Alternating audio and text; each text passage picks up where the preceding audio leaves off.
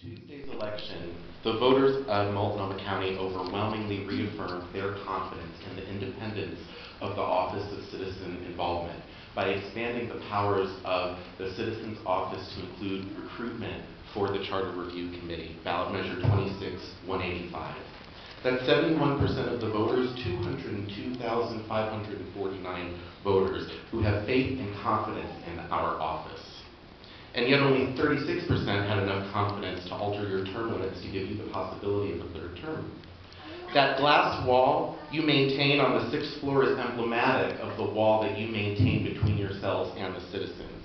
You made my friend Barbara stand there Monday with 20 pounds of paperwork when she was trying to serve the First Amendment complaint, wouldn't let her come in or sit down at a desk, and another citizen, while we were there, was turned away with her grievance. That wall is coming down, and that will be my first resolution when the court rules for me to get onto the CIC. Chair Kafuri, tear down that wall. You see, we are in legal, spiritual, and political battle now. To me, it's personal when you require a citizen to file declaratory relief. Do you know how much time it takes to file something like this, to create a question of law, and then you want to go and change the status quo?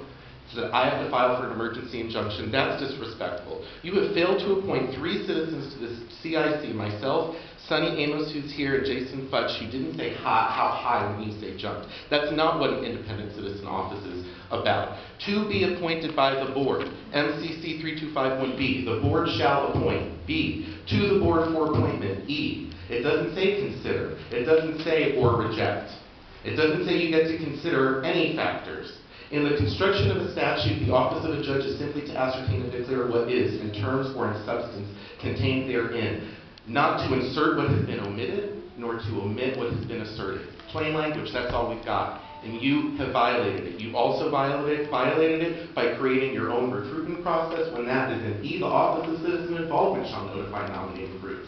The Office of Citizen Involvement shall receive nominations. That didn't happen here.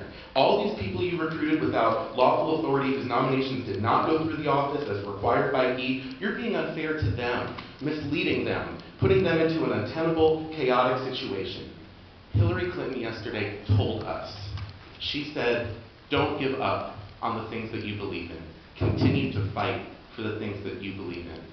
And I'm going to continue to fight for an office, an independent office that has been strongly reaffirmed by the voters of this county.